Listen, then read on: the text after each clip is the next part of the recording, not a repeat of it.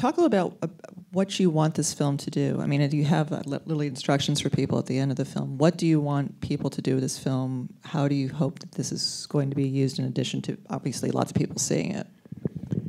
Well, I mean, fundamentally, I don't think the conversation going on now in America is up to the challenge. I think we're at a crisis point, and I'm sort of desperate for a way to change the conversation, to sort of deepen it and give people sort of an understanding. So that's kind of it for me. I mean, I don't know if you have different goals. No, I share that goal very much.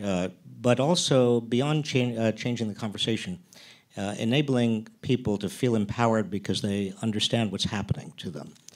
Many people feel disempowered because they don't. They feel like the economy is something out there, and they don't think that there is any possibility of any change. Many people regarding politics are utterly cynical.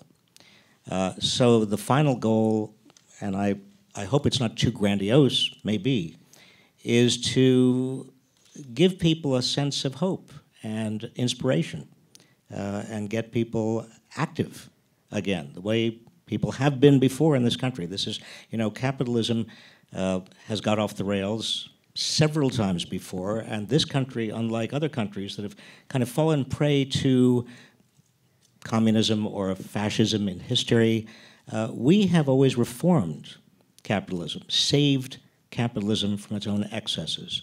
And again, without being grandiose, I would like this film to be that kind of catalyst. If I could add to that too, he grew up, we've talked about this, and it just came out as we started, after we had finished the film, but he grew up with the real sense, his generation grew up with the real sense that you could change things. He's went through the civil rights movement, the fight against the Vietnam War, and I didn't grow up with that same feeling. I didn't grow up with that same sort of sense that we could change things effectively. I hadn't seen it work.